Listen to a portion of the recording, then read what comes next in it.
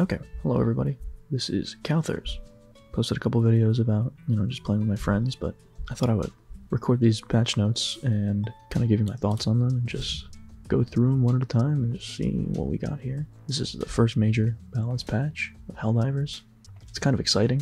I don't know. It's looking forward to seeing what is in this. I think there's good stuff for us. I'm hoping some other weapons work. Hoping they didn't touch. I'm already reading something down here. We'll get to it in a second, but I can already see that they have touched certain things I wish they didn't touch, but we're gonna talk about it and see. And we will see what the situation is. First thing on this patch note is like right away, this is goddamn awesome. I don't know what this entails, but fire tornadoes to meteor showers and many more honestly gets me going. A little bit more than fire tornadoes and meteor showers because I can already imagine like what those might be. I'm hoping tsunamis, like I don't know.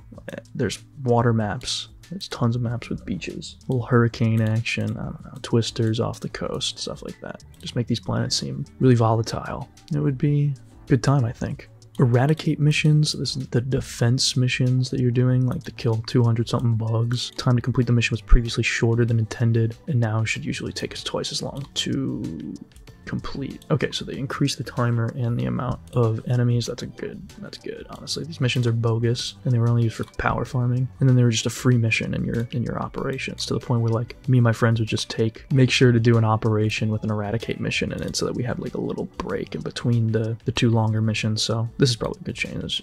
Get any mission that's stupid not stupid as fast as possible. This is the big guy, in my opinion. I think this is ridiculous, but it's whatever. They gotta figure out how to balance these guns, so I'm not that worried about it, but I'm fine with this. A 16 to 13 kind of sucks. I've gotten very used to the 16. Maybe that's just a me thing, in the sense that I'm like almost counting bullets with this gun when I'm shooting the little guys, I'm counting 1, 2, 3, 4, 5, and I kind of roughly know like once I'm up to like 13-ish, then I kind of stop counting at 9, get up to like 13-ish, and then I reload. I usually reload before I get to 16, and I have those 3 extra bullets for like a fail-safe, like an extra bad situation where I need to kill this thing. So 16 to 13 is not ideal. But none of this is ideal. I'm just hoping.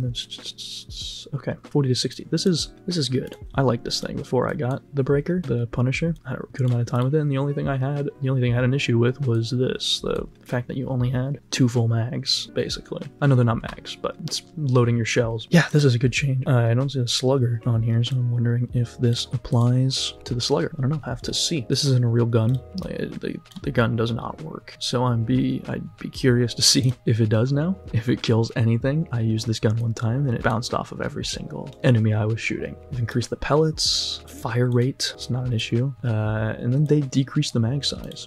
Yo, let's go.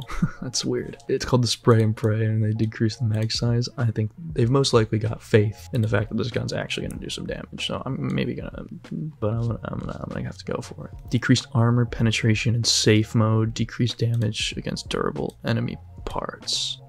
Huh. So I'm wondering what that does to chargers and hulks. I'm reading this as the decreased damage against durable enemy parts is only in safe mode. So if you were toggling unsafe every time you pulled it out, you should be fine. I don't think I've never really used it in safe mode unless I forgot, so should be good. I'm gonna try this out immediately. Whatever this is, I already think the flamethrower is good. I was taking it on some 9s and stuff. I already think the flamethrower is good. So this flamethrower is gonna be very good. Laser cannon, like the breaker spray and pray, is not a real weapon, so I'll have one of my friends try this. I have a friend who really likes the laser cannon, so we'll see if it actually kills things this time. That's weapons, balancing, planetary hazards. We're moving on to stratagems. Increase the delay before recharging. That's fine. Oh, I guess we'll skip here. I kind of put my eyes downward a little bit, and yeah, I was literally about to say, if they nerf the shield pack, armor better be working, and it looks like they are. Fixed armor rating values, not reducing damage as intended. Cool. I mean, we're hoping that it works. I guess it also raises the question, did we have no armor, or were we all wearing light armor, or were we all wearing medium armor? Like, what armor were we playing with? I'd definitely like to hear something about that. But yeah, shield generator pack, good change, I would say. Definitely a good change, because the armor values are working. I just always wanted that one extra couple hits and lack of stagger. That's why I took the shield generator. So if medium armor actually gives me a benefit. I'll switch off of my light.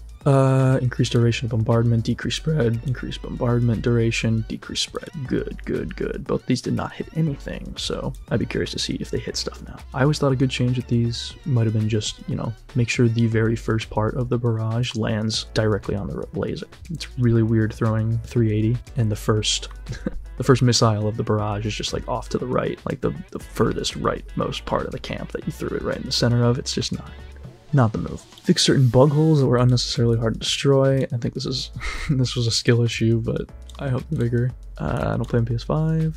Balanced lighting. Yes, okay. This is dope because certain planets I was playing on recently were definitely too dark. 100% on night. Just a little bit more light. I don't want to have to change my settings. So improved flashlight efficacy. Cool, fine with that. This is sad because me and my friends love playing on Arata Prime just for the load visibility. I think it's okay that certain planets are sandy and have sand rain and you can't see crap. I think that was cool. If it's a little bit, that's fine. If it's a lot, that's rough. Cool. Improved tutorials. I don't play on low, so this might help you. It's a win for all my low boys. Extract E710. I don't think I've incurred that. These are just bug fixes. So yeah, these are just bug fixes. That's chill with me. Fixed unthrowable snowballs after ragdolling, being able to use grenades after drowning. Okay, cool. Helldivers now take damage from fire cap. Great. That's sick. I did notice I was burning in certain situations from the fire from my friend's napalm strike he's obsessed with using. I definitely was burning but was not taking damage, so I guess now I will burn and we will have to actually be careful with our flamethrowers. Armor no longer stretches when dismembered. That's sad. That's sad. I thought this bug was so funny and all my friends did too. I wish we had a little more time with it. I'm okay with it being gone. I just wish we had more time. I will miss you, stretchy arms. Some issues, I'm just gonna go through these and see how many of these like I've experienced. That's wild. I have not experienced my character freezing. Oh no, I have actually. I definitely have, but I had it pulling out a stratagem. I pulled out a stratagem and I've just been unable to move and I'm stuck with the little stratagem pokeball in my hand, if you know what I'm talking about. Picking up items from bunkers and caches may render one of them unpickable. I've experienced that, I think.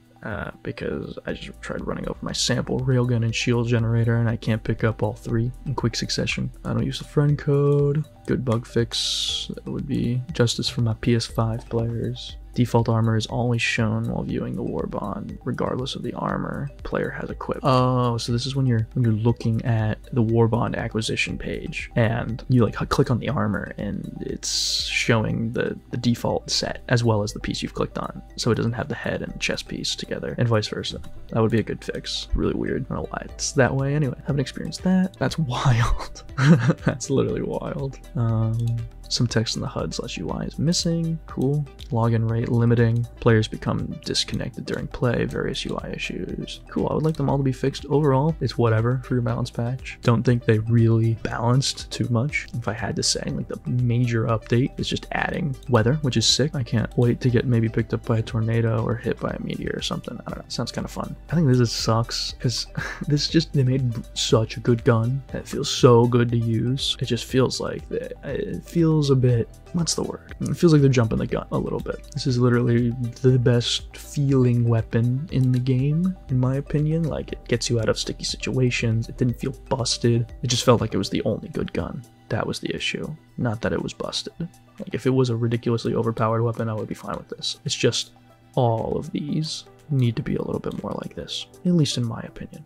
Remember, all of this is my opinion. I don't mind. Criticism, leave a comment. Let me know what you think about these patch notes. I'm gonna go try the breaker spray and pray at some point today. I'm gonna stop using the railgun because I don't really like using it anyways. It's a little boring. And I'm gonna fucking flamethrower some stuff. Thank you for watching. I appreciate you clicking if you feel like you want a little more content from me. Like, subscribe. I'll give you some more stuff. Peace, guys.